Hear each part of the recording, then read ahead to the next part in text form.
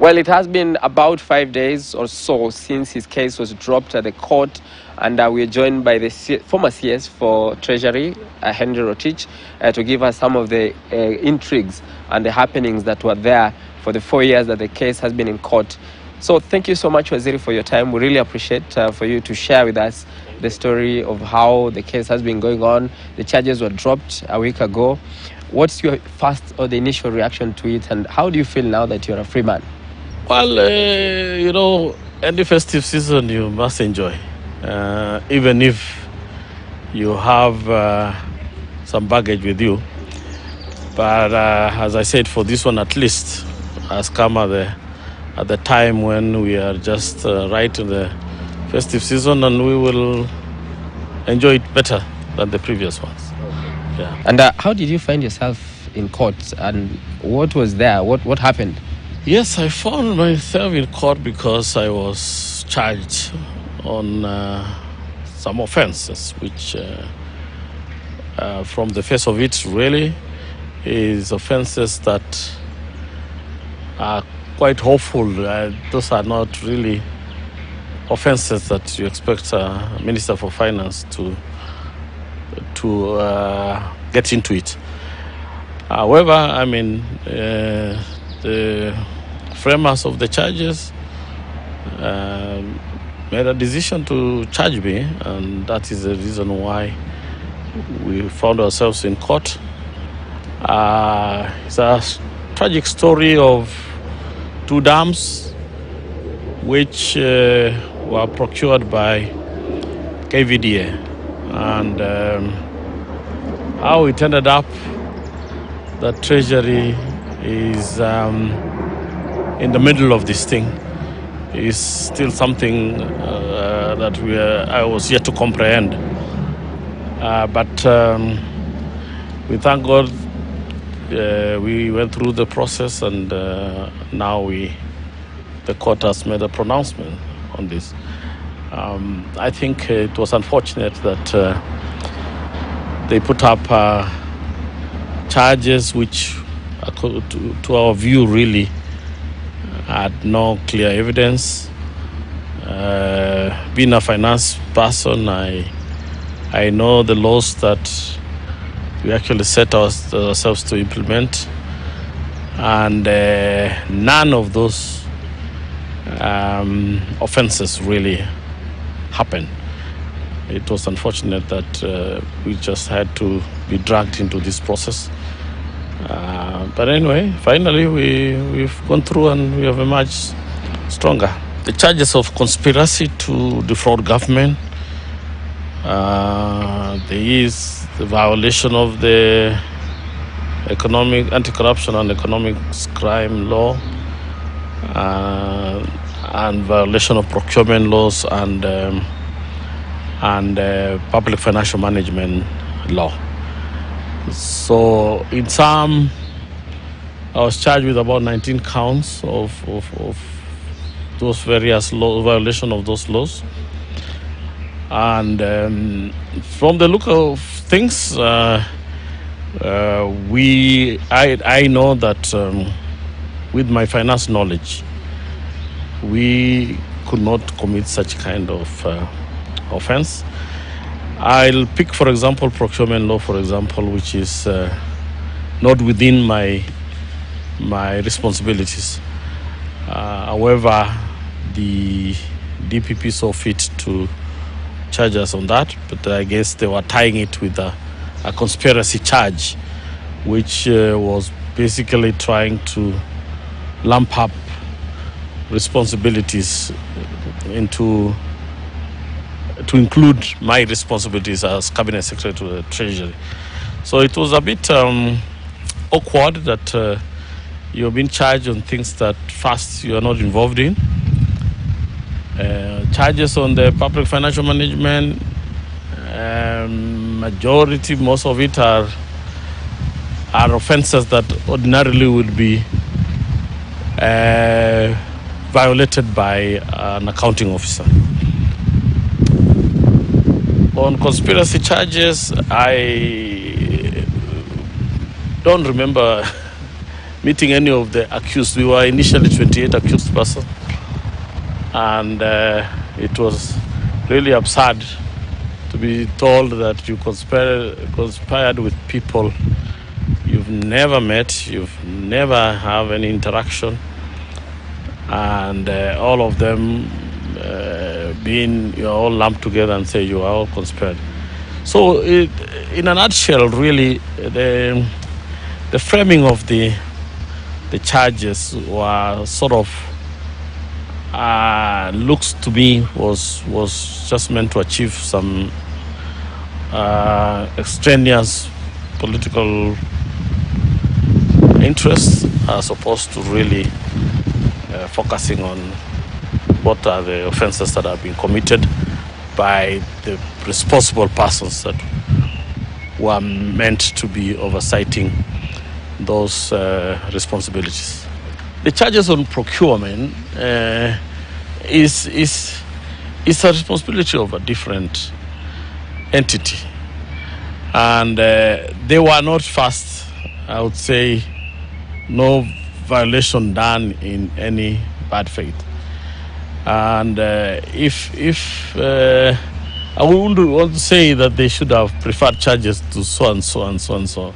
I mean, they chose to prefer charges to us as a group, even if we were not involved in procurement matters. As I said, maybe they had a different intention other than focusing on really the real thing. But that happened, and we are glad that the court found no evidence to support any of the charges that were leveled against us. Feasibility study is really a responsibility of the entity that is undertaking the project.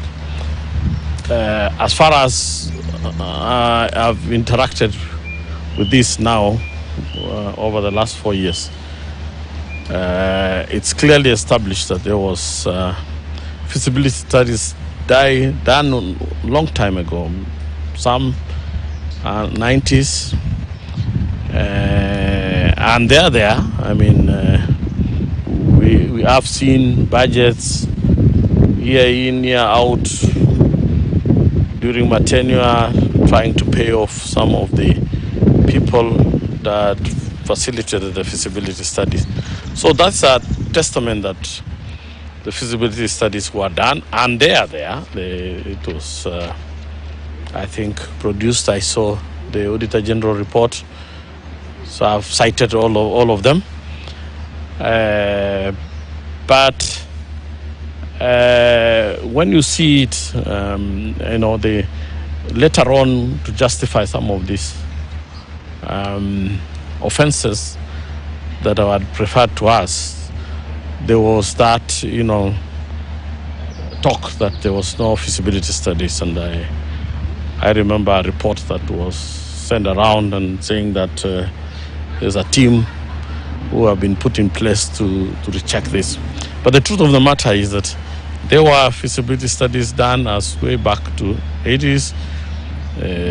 This can be confirmed by the line ministries, because they are the ones who wrote to us sometimes in March 2016 to ask us to fund these projects, which according to them, they were viable projects, they were Vision 2030 projects. So whenever you mention Vision 2030 project, there were projects that had been conceived as projects that are meant to deliver Vision 2030. Surely those projects cannot have been planned. Those projects, you cannot call them that they didn't have any feasibility study. The ministry themselves have their master plan, the KVDA as their strategic paper, and all of them are captured in there. So I think somebody must be trying to be fooling somebody else. I mean, when you say that there were no feasibility studies, I don't know what you mean. And when you see the nature of the contract works that were to be done. It was sort of called EPC, which is engineering, design, and procure and construct. So they were the bidders were asked to review the feasibility studies before they start work. So obviously, they could not have been told to review what is not existing. So there was something in place. They were just to confirm those feasibility studies and start work. And do you think any money was lost during this Aror and Kimorer deal? You said we have reports of 63 billion shillings. Did we lose any money? You know, this is what I have been seeing in the media right from the beginning. 63 billion scandal, 63 million lost. I want to tell Kenyans that I was the cabinet secretary. You cannot lose 63 billion. It's impossible. Anybody telling you that money is lost to that tune is either unaware of government procedures of how money is disbursed. So, in a nutshell, just to break down this number, 63 billion is the total cost of the project. Yeah. Now, it can be that the 63 billion has been expended, yet the project was stopped by the investigating agency. So the entire amount that was to be utilized still remains with the financiers. You draw down the money when you have achieved some milestone. So what was expended was only the advance payments to the contractor. I think it's between about 7.7 to 7.5, thereabout, depending on the exchange rate that you use at that particular time. A billion, of which I think 3.4 was Kimwarer and 4 point something for Aror. Together, that's 7.7. And these were money meant to facilitate the contractor to go to the ground. They were guaranteed by banks so that in the event they don't perform, they are going to have their securities cancelled. That's a standard procedure that is done for every project we do in Kenya. So there was nothing unusual about it. So, so that is the money. And of course, the other money that was expended was for the insurance to cover the lenders from any financial risks. And that again was contingent to money being disbursed to Kenya. Should the country have utilized the entire amount, then the financials would have been covered by that insurance. If they don't disburse the money, then that money is not any cost to government. And that is basically how it was structured. So obviously, yes, these payments were made to have the contractor move on site. But as you know, this project had to be stopped for reasons that there was an investigation that had been launched. And you are already, the investigation and ultimate prosecution included also the contractors. So obviously, how would they have worked if you want to arrest them, you know? So, and that stalled the whole project, and they had, of course, expended some of the money to acquire equipment to move on site, while the KVDO was in the process of acquiring the land and doing the normal things that has to be done to facilitate an investor to start work or to mobilize the site. So with that, with the project being now cancelled. It was not cancelled immediately. It was just stopped for this process to be done. Then I think the contractor had to go to arbitration, because now they are saying, yes, we have your money. We want to start the project. You are not giving us the space to do it. So, and this is where we are. You can see the government has already worked on to restart the project right from where they left. And I believe it was just trying to sort out all the mess that this prosecution cost. It was not lost. I mean, how do you lose money that it is with somebody who wants to come and do the work? So no money has been lost? No money has been lost. I mean, I give you money to go to the site and I have guaranteed it. How is it a loss? Because you just give me the site and I go and start work. And the advance guarantee is there. Or reach an agreement. If you want to cancel your project, see all the cost in card, the contractor refunds back the money.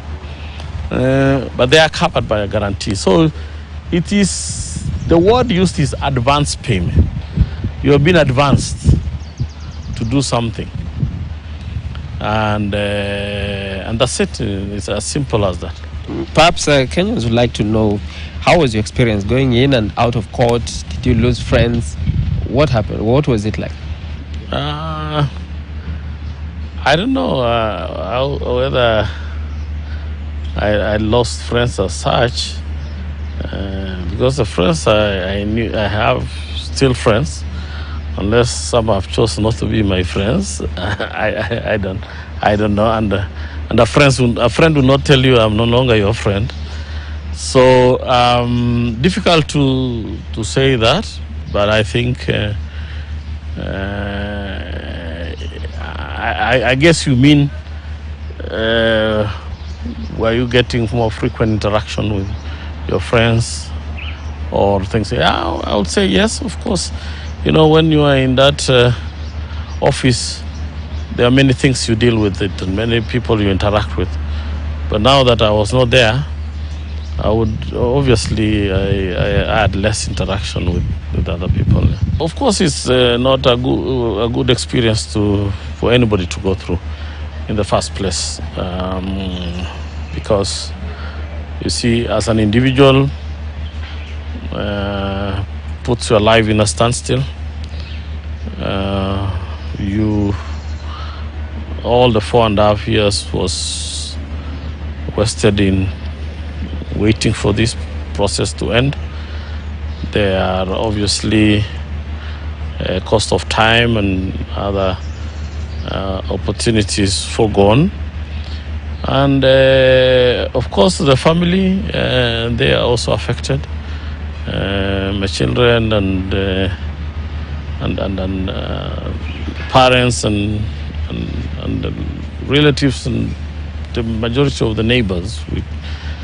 Everybody wanted to know what's going on with this case, and you could see the anguish in them, you know. So I'll put that as a greater, you know, every time you are asked what's going on, when is these things getting through. So it's just became a daily discussion with the people I interact about, you know, and you want to move on, you can move on.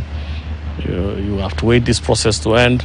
So it's not a good experience to anybody to go through. I don't think I would blame anybody, because we were all arrested together, meaning that there was an intention to charge everybody. The decision to withdraw charges on anybody is a decision by the prosecutor. So he made that decision, and that's it. Because really, I wouldn't say that they are the ones who initiated this Of course, they are probably they were invited for a negotiation, whatever they discussed, and they were let off the hook. It's up to them. But I think I knew of my innocence all through from the beginning, and I was saying, fine, if you would want to proceed with the case, we will proceed, and we will defend ourselves, and let's see the evidence you have against us, and as you have seen from the judgment, they did not have evidence. So it means that out of the 28 people they preferred charges, they let a significant number out of the hook and converted them into state witness in a desperate attempt to get more witnesses. Yeah. So I can see their predicaments in raising witnesses is associated with perhaps converting others into state witnesses, and probably in a manner that was unconventional, in the sense that for sure you had somebody who has written a witness statement before he was charged, then later on go and write another statement which sort of negates the first one. So I could see there is some game being played here by the prosecutor to perhaps look for enough witnesses. So I could see the desperate situation they were in, particularly in the Treasury, because I would imagine they were sort of having less, because they had charged a team of us there, and I think they probably realized that you charge everybody, so who will explain some of the procedures that we do at the Treasury? So I think it was just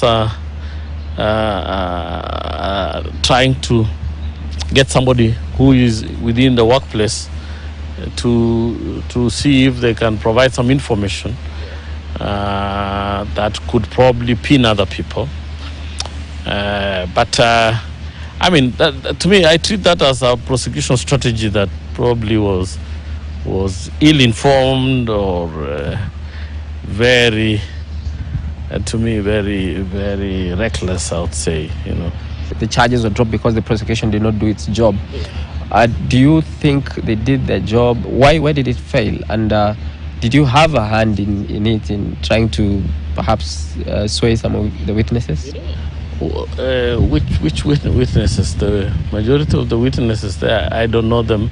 They were all from somewhere KVDA. I never met them. I have never associated with them. I don't know where they live. And the ones in Treasury, yes, much as unknown to them, that they were turned witnesses. So, and we didn't interact, because one of our bail's term was not to associate with witnesses. Otherwise, if I had and they had that information, they would have withdrawn my bail term. As simple as that, I think they added the fact that you call witness and you don't lead evidence. Obviously, is either you have shied away from calling them for reasons best known to you, and one of my suspicion on this is because you hurriedly converted people to come and testify against others, and you find yourself in an awkward situation, and you say, okay, maybe if I lead them to evidence and they are probably not the genuine owners of what was written there, would probably work in our favor, maybe, and probably they had to withdraw their earlier strategy of converting people into that in a manner unprecedented in a way. So I think, to me, I found it.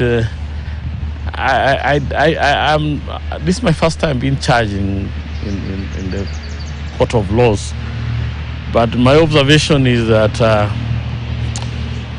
a prudent prosecutor would not really be, struggling to present a case. I mean, you brought this case to court. You know your evidence. Just come and tell the judge your evidence. We defend ourselves, and as simple as that.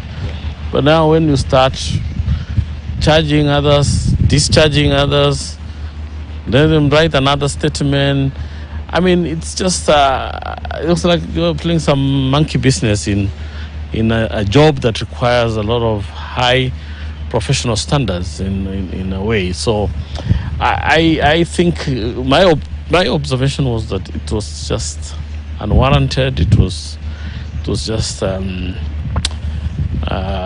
reasons best known to themselves. But I found it strange, really. Yeah. And your former boss, President Uhuru Kenyatta, was the one who gave you the job. And of course, after the issues that came up, do you think he threw you under the bus during the whole fiasco? You know, you are working under him in the position I was in, yeah. And if he was advised by the people who are charging us, and he felt that yes, we want to wants to put us through this process, well and good, but to me it wasn't warranted the way it later on turned out to be. The way it was sort of politicized later gave me some indication that perhaps there was extraneous consideration to charge me, because how else would you explain the way the political competitors in the run-up to the last election used this case, knowing very well that it is in court, but they could use it to their political mileage or their political, and you could see the wing associated with that was the person you are saying that I should be blaming.